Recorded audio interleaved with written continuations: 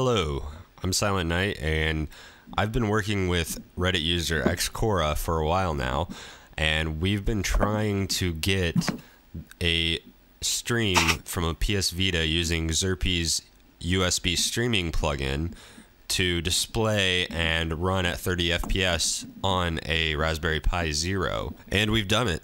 And this is quite the achievement because the Raspberry Pi Zero is a very low power device. And getting anything close to HD video to output smoothly on it is very difficult. We didn't just need the video to play back smoothly either. We needed low latency.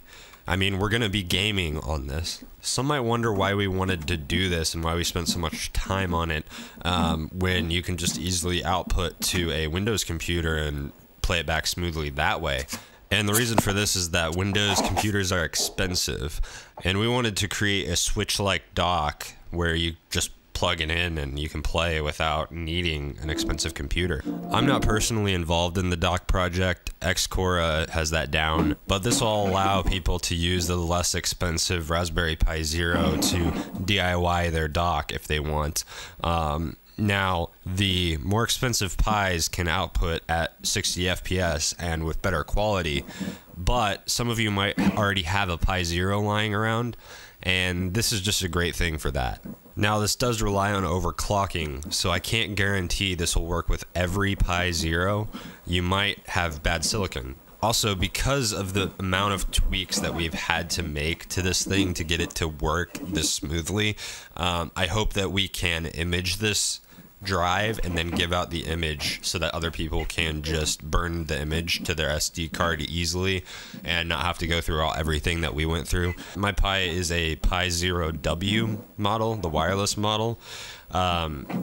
It will require me to get a hold of a regular Pi Zero so that I can image that and have two images. But I think that will be the better solution for these because of the sheer amount of tweaks that we had to make to it. Let me be clear though, if you want better quality and higher FPS, then you're going to want to buy a more expensive Pi. But as you can see in this video, it really makes no difference for games that only run at 30 FPS anyway. Only a slight visual decrease, and it's not really all that noticeable, honestly. Now, how's latency, you might ask? Well, latency is actually pretty good. I'm going to play Persona 5 Dancing here just to show you that, well, it's playable. Keep in mind I'm using a PS3 controller with it, using Xerpe's PS3 controller plugin.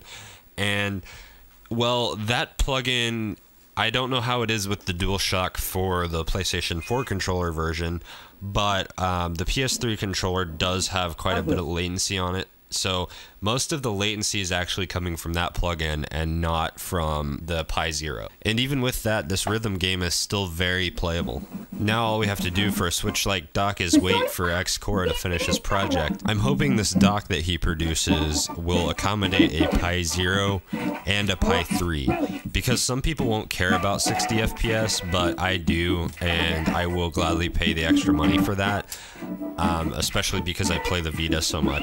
Now, there's a few technical things we need to finish with this project, and in my opinion, one of the things we need to do is make it so that whenever the Vita is plugged in, it just automatically comes up, and that's easy to do. However, the hard part is the second thing that we need to do, which is shut it down when it's unplugged. I want to get it so that we don't need a keyboard or mouse to start the program. Now, we're really just tinkerers, and the real MVP is Xerpe, who did all the low-level stuff with the Vita to get all this stuff working in the first place. But yeah, I'll just end this by saying I'm just very surprised that this Pi Zero can handle this. I mean, it's only got a single-core processor in it, and it can't even browse web pages very well, so this is insane. You'll likely hear more from this project in the coming weeks.